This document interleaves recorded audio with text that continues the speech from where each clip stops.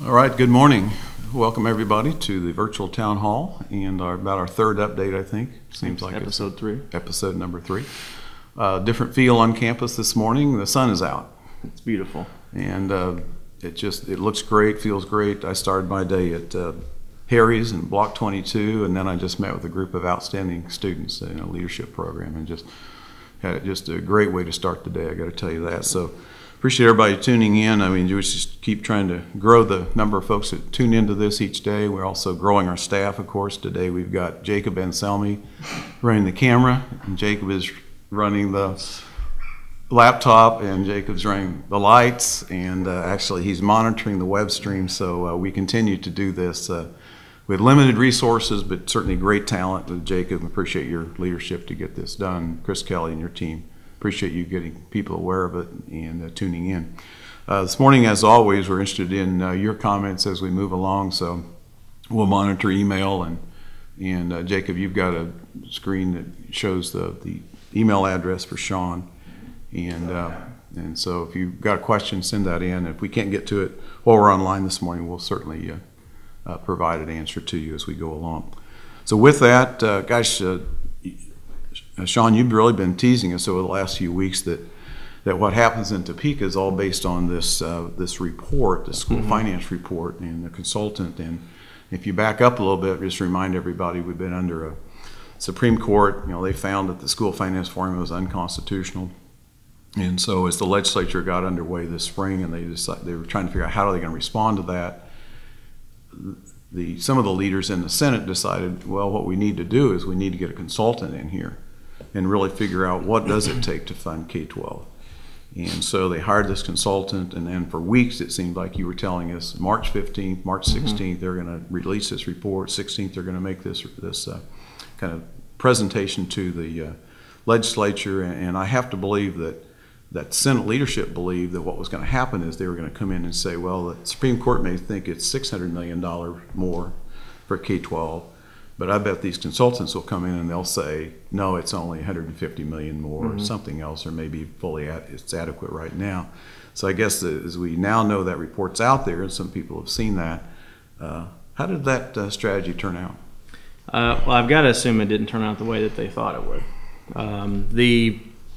And I think part of their sense was that the report that everyone had been relying on to this point, that the plaintiffs' attorneys had been pointing to, was dated. It was several years old, and so I think they thought, we'll update this, and because of the efforts that we've made over the last years, including the $300 million increase that they added to K-12 funding last year, that would make a difference. And in fact, the consultant that they hired from Texas A&M, she had done previous reports in Texas and other places, and the one in Texas had indicated that their funding was adequate, and I think that the folks in the leadership probably thought that our funding was similar, and I think they probably thought we're going to come back on a smaller number, and it didn't. No.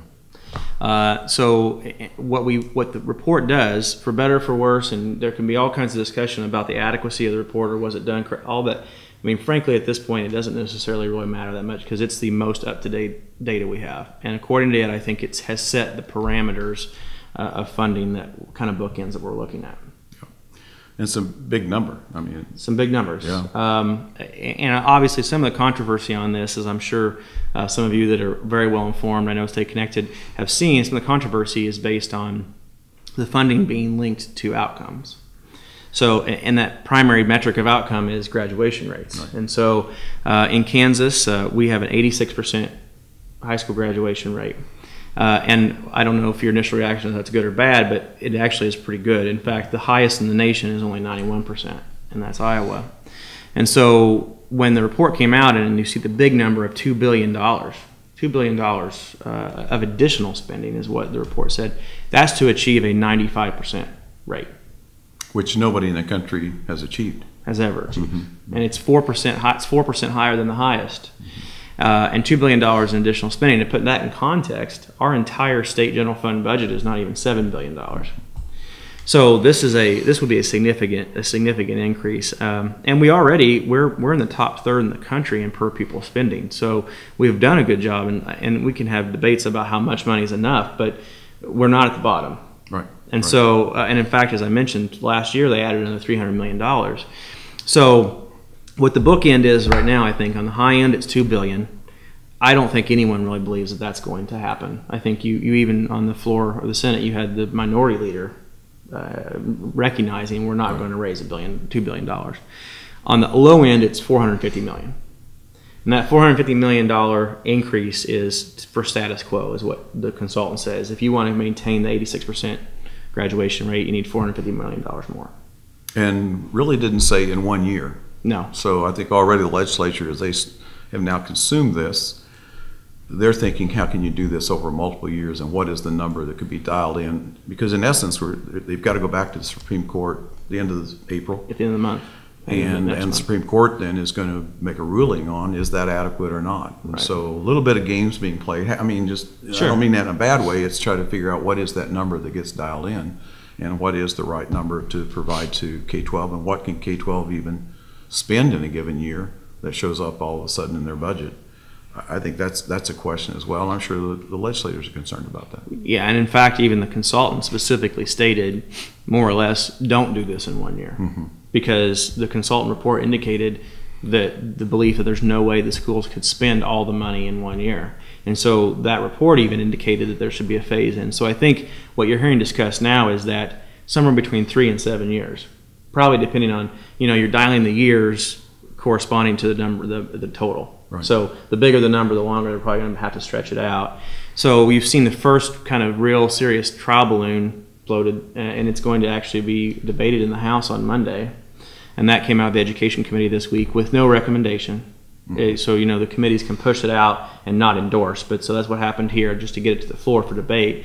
And that was a little over $500 million in additional spending over 5 years. So really, as you look at what's got to happen between now and adjournment, there's nothing more important than that conversation. Really, in terms of the overall budget, how many dollars have to be directed in that way to satisfy the court finding. Right. The court signs off on, whether it's a year, 5 years, 10 years, whatever it is. That's going to drive a lot of decisions, isn't it? Oh, yeah. So absent, if you think about the size of that pie being $6.8 billion, which is the total state general fund spending, and 51 or 52% of that is already allocated to K through 12. If you're going to see numbers increase like $450 million or $2 billion, whatever that number is, you've only got two options. You either take bigger slices of other pie, right, to create that, or you have to raise taxes substantially, which I don't see a substantial tax increase. There's some discussions about online sales, maybe taxing that, which would produce maybe $150 million, which would be significant for this purpose. But you're seeing it's already at 52%. If you increase to $2 billion, then you're getting into that 70+%. You're limited on what you can do. So there is nothing more important from the standpoint of what revenue is going to be available for us, right, and for roads and for everybody else. And that really is the tension that's being created over time. And you can see it from the general contractors, because they care about roads. They want to build roads, and certainly the state needs that. We need a strong infrastructure and a good infrastructure. You see it from mental health. You see concerns about it from there. Certainly corrections, exactly. They've really felt some serious pressures. And of course in higher education. I mean, we feel like, talked to Dr. Flanders, the president of the board, and he talked about, since the 2008-2009 recession, we're down $100 million. And I think everybody recognized when the recession hit, we all needed to tighten our belt. That's something that was bigger than us. It was all across the country. We all need to respond to that.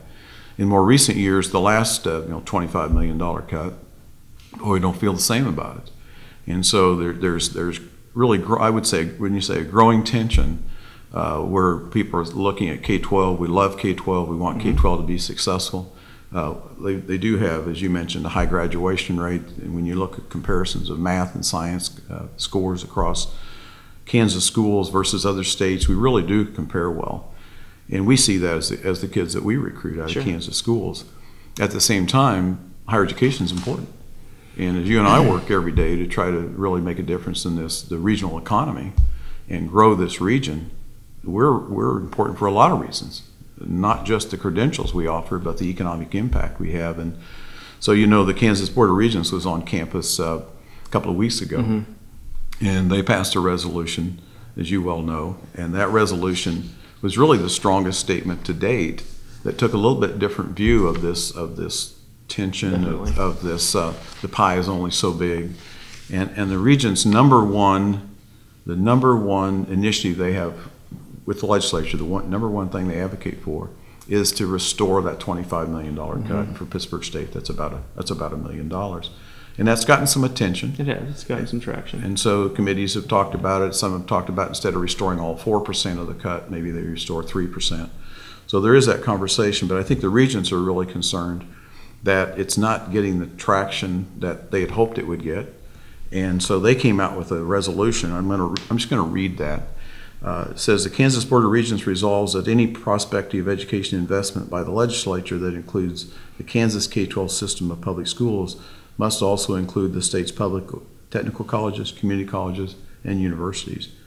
And that's and I think that's the point. Is if we're going to advance K-12 financially, higher education is as important to the future of the state as K-12. And I'm really pleased that they've stepped up and they've made this statement. I think it showed a lot of courage. But how's that been received in the Capitol, do you think? I definitely agree with you that the level of courage that the board has shown in doing this, because of the need that we really do need to stand up for the idea of a continuum of education and a comprehensive view of education in the state, and that includes K through 12 and includes career tech ed, all of those things. If we're really going to build a strong economy, I think the best way to characterize the response has been mixed. That's probably the best way to characterize it. I think because of the fact, as you pointed out, this is a new direction for the Board of Regents, a much more aggressive stance than they have taken in the past. I think that's a little jarring to some legislators because they're not used to getting that level of pressure from higher ed. Right. The truth is, over the last 7 years, we've advocated strongly, but in most ways, we've kind of been the nice guy advocate. Right. Because we made it work. We made it work. And we talk about the the allocation we get from the state. We're at the 2006 level. I think Jacob's got that slide. I mean, it's an unbelievable slide in terms of where we were in 2006, where we are in 2018. And if you just apply, the blue line there shows if you just apply the CPI to the state allocation, instead of $34 million, we'd have $43 million. That's an amazing amount of dollars that we could be using to enhance salaries, deal with the benefit increases, utility costs are going up. Randy Roberts, our Dean of Libraries, I mean, he is constantly challenged by increasing costs of databases and licensing. Our IT infrastructure is challenged because of this differential. So that's what we're talking about. And so we've been pretty good about just making it work, but we're really about the end of the line on that. I think that's where we find ourselves, particularly with the enrollment loss and now the lack of state support. Yeah, and there's only so far that you can make cuts. You can't cut your way to success. We know that. You can't, or to excellence. Or to excellence. You cannot cut your way to excellence. We've been forced to do that. Or our sort of Sophie's choice is you cut your way, or you pass on these substantially increasing costs to students and their families, right, which is what's occurred. And nobody feels good about that. Our faculty just cannot stand that. We don't like to do it either. And so you're right, the choice is we've got a couple of bad options there. At the same time, we really want to maintain the quality of this experience for the students who come here, who want to get that step up in a career and get the kind of education they need.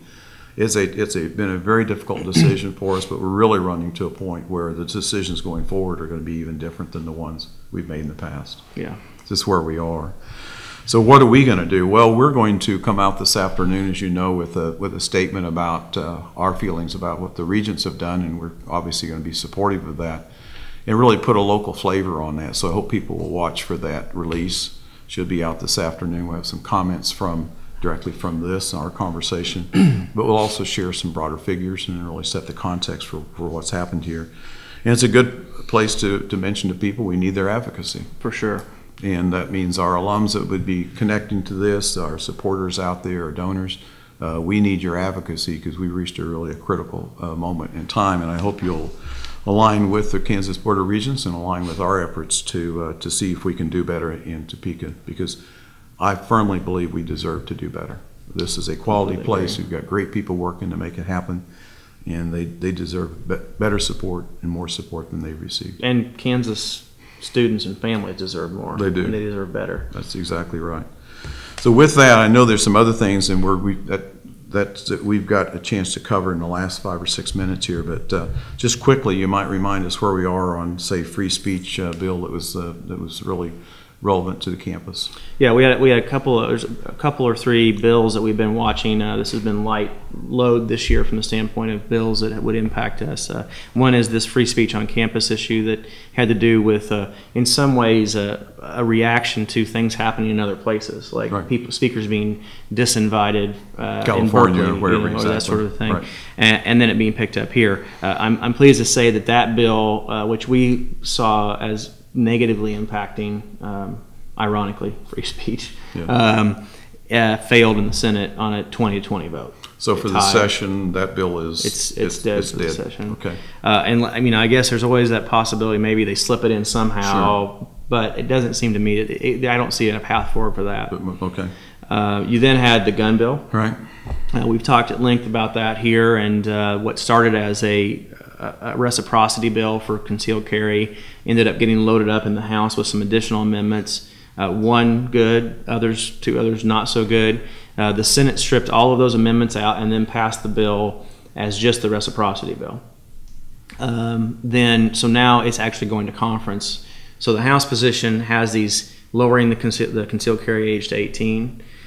Which I think is a very difficult argument in the current environment, especially. Of course. Lowering to 18, it has the reciprocity, and then it also does say that if you're, you have to have a permit if you're 18 and 21, and you always have to have a permit if you're coming onto a university campus. Right. So we'll see how that shakes out. It's hard for me to see them wanting to have a very public debate about some of those points right now. So that could all just kind of disappear. It could disappear, or it could make it. So that's where we are. And so, as always, we'll keep track of that. And then one probably not important to a lot of people, but there's one on performance agreements. And the Emporia State this last year did some work on performance-based budgeting. And so we're already really have something like that in place called performance agreements. And the regents and we've asked, and the universities have asked the legislature, let's just stick with the performance agreements. We don't need another layer of this. And I think we're hopeful that will be successful. Yeah, and the performance-based budgeting bill that this speaks to was passed by the House this week, but it's status quo for us. Right, it exempts us from this other approach. And then briefly on revenues, where do you think we are? We're fortunately these conversations we're having about additional spending are coming in a year where we actually are above projections. A significant amount as well. We're $275 million for the year to date, above projections. There's some promising indicators that trend will continue, which obviously helps us from the standpoint of the amount of pressure that it's going to put for just shifting money within the existing budget as opposed to that. And we'll know more April 25th as the consensus revenue estimating group comes together. That's, as folks know, that is when they will issue their final report for the fiscal year on the revenues, for projected revenues, and that is the report on which the legislature must base its budget. So that's huge. That is, along with the K-12 funding decisions. Those are probably the two biggest things right now. This is big. So we'll really be watching that, and that affects the decisions we make. For sure. For sure. Okay. And Monday, the House is taking up the budget bill as well as the K-12 $500 million increase bill. And what we think, and then after that, this Friday they'll adjourn for 3 weeks or so. Is that next Friday? Next Friday. Yeah. Right. A week from today. And then they'll be off, and then they'll come back in the veto session, and that's when it really is going to ramp up. And I think that's definitely when it will certainly heat up. They'll starting next Friday, they'll be off for their sort of spring break for 3 weeks. They come back on the 27th of April, which is 2 days after the consensus revenue report will come out. And I think that's where you'll see a lot of the heavy lifting. You mentioned about the increase or the restoration of our cuts. The Senate Ways and Means Committee had indicated that they wanted to restore 75% of those cuts. It ended up, for purposes of their debate their discussion right now, in the bill that passed the Senate this week, it was not included, but the Senate Ways and Means Committee indicated their intent to bring that back up during veto session, during the omnibus budget. Right. So there still is an appetite for it. Obviously, though, if all the air sucked out of the room or all the revenue sucked up through the K-12, it won't matter. But they seem to be having that sense that they want to help to get us, right-sized. And then the other thing we've continued to work on is this the salary increase that was really not well done. So we continue to advocate for that. Riley had some conversations this week in Topeka regarding that. And that's one of those things that's probably not going to be out there in the public until the very last minute. It might end up at conference committee and somebody throws that in. So just want people to know we're going to continue to advocate for that. There was clearly unfairness in the way that was done. I think the legislators clearly recognize that. They'd like to do something about it. It's going to matter, are the dollars there? What about the K-12 formula? We don't have much time left, but the governor's race is really underway now. We've got folks that are coming to campus and been to campus and contacting us, and they want to drop by all of a sudden and see Pitt State, and we understand that. We want to promote Pitt State. We want to make sure anybody running for governor has a sense of what we're getting done and what we want to do. So I just let people know that that's out there. There's been some people drop out of the race. There's been some lieutenant governors named. But we probably don't have much time to cover that. Maybe we can cover that later on. Sure. But speaking of that, we are going to have our track team, our national championship track team recognized. And I know you and Riley have been working on that. What's the latest on that? Yeah, it's wonderful. It's a great way to end what's pretty serious. This is a serious time, but it's nice for us to be able to still point out excellence and have some celebration on that. Our track team has now been recognized by the city commission this week, which Darren Hall, city manager, indicated that was the highlight of the meeting. It certainly was a great moment for our athletes and for the coaches who deserve all that accolade. But we've been working on trying to get a resolution in the House and the Senate, and Representatives Mernan and Lusker have really helped us in the House, and Senator Hildebrand in the Senate, and then Governor Collier has been very embracing of doing a proclamation from the governor's office. But it was hard for us to find a time to get the track team up. Because the track team's still competing. They immediately go to outdoor competition. And Coach Jewett's not real excited about taking time off practice. He's not. Yeah. Apparently you don't win national championships by taking time off practice. And just driving up to Topeka, getting honors, stopping at Culver's for ice cream. Exactly. Yeah, it just doesn't work. But Riley and I have been very insistent on, we want them to get the recognition they deserve. And so we came up with an alternate plan, which was, what if we asked Governor Collier to come here? During the break, so that we knew that the two representatives and Senator Hildebrand are already here. So I'm excited to say, and I want everyone to be there if you're available, April 11th at 4:30. We're going to do a little recognition with Governor Collier, Representatives Mernan, Lusker, and Senator Hildebrand to come and read the proclamation, share the resolution with the athletes and with the community. We want everyone to come out, and I think it'll be a great moment for those student athletes to be able to, get people out to support and to hear from leadership in Topeka saying what you guys do is important, and we're excited for you too. Right. Very good. That'll be great. And so Coach Jewett's okay with the 20-minute ceremony? I think so. We've got to. It's very compressed. It's going to be like, I guess, in between laps. Yeah, they'll in between sprints, and they'll come over and do that. There was a suggestion of maybe that you and Governor Collier should race. Okay, so maybe we could do that. Looks like he could. He's a distance guy. I think so. Yeah. So I don't know. I'll have Bo Faro help me with the shot put. I'll challenge him to that, since my shoulder's not as bad as I thought. So with that, do we have any questions this morning, or anybody weigh in? Of course, I would be disappointed if we didn't have something from Lyndon DeLucky. Our number one fan. Our number one fan, and he did. He complimented. He's a film buff, as you know. Oh, sure. He complimented my reference to Sophie's Choice. Oh, yeah. Which was a good metaphor. Sure. I'm disappointed he didn't mention my. Jacob was over there looking that up, actually. I know. As we used that, he was Googling that. Lyndon DeLucky is sort of like our Matt Damon. Yeah. That's right. I'm sorry.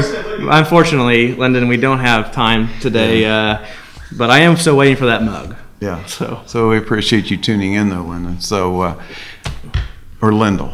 No, Lyndon. I always we've got a Lyndon, we've got a we like Lyndall tuning in, too. I don't know if he has. But he's probably working. He's working today. He's not going to have time to be watching us. Yeah. But I think that's a good look at things where we are. The path has changed a little bit. The tone's changed a little bit. I think we all know the stakes are very, very high. A lot of decisions to be made. I've already committed that I'm going to be in Topeka more. Not the most fun place for me to go, but I know that's where I need to be. And so Riley and Shawn will be working out kind of the strategy and how's the best way to spend my time there. But very, very important issues. So if you've got other questions as we go through the day, or you get away from this and you want to ask us about something, or if you watch it online later, just send us a note. You can send it to Shawn, you can send it to me, and we'd be glad to respond. So with that, big weekend. It is. Easter weekend. Yeah. And today's Good Friday, beautiful day out. Beautiful day. And so we hope everybody's had a good week and that you have a great Easter holiday. Happy Easter, and don't forget to show up back on Monday. Yes. All right. Yes. Thanks, everybody. Yeah. Thank Talk you very to you much. later.